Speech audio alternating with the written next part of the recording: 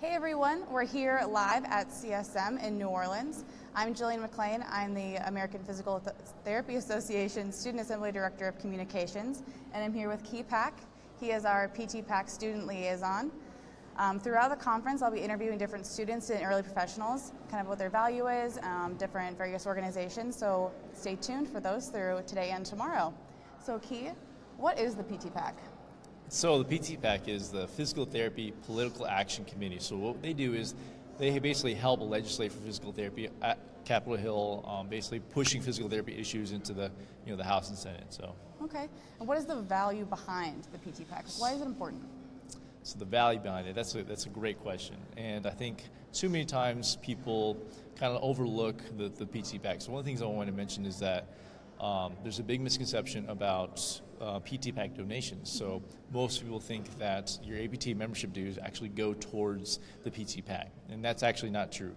It's against federal law for that to happen. So the PT-PAC was created 45 years ago, or about, in order to basically have a voice on Capitol Hill and basically push physical therapy issues in legislation. So the value behind it, well, everyone's definition of value is very individualized. So for me, I'm actually a Century Club member, a second-year PTA student. I donated $100 last year. So I have a lot of value in it because I believe in preserving our future of the profession, make sure I have a job, basically make sure that I don't lose any scope of my practice. So for me, that's the value of it.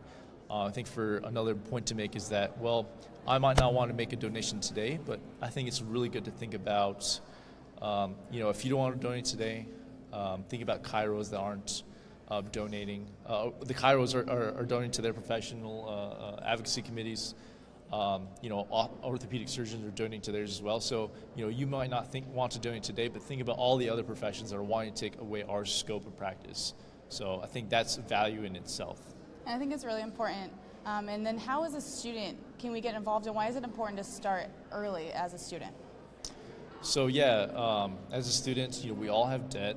It's very difficult. It's a lot of people say it's $20. If everyone just donated $20, we'd be the largest PAC on healthcare PAC on Capitol, and that's a pretty big thing. And $20, it may seem like a lot today, but it's 5 Starbucks coffees. It's all about seeing the value and seeing that your donation dollars are going towards real change, especially with the therapy cap. Repeal, that was real change that was, that happened over the course of 20 years of, constant battling and constant fighting. And there's not enough members, APTA members, that donate to the PAC. So imagine if we had every member that donated to the PAC, how much more we could do, how much more successful we could be. So. Well, thank you for all your time, Key. Yeah. Stay tuned for the rest of the week, and we'll keep you in the loop. Awesome.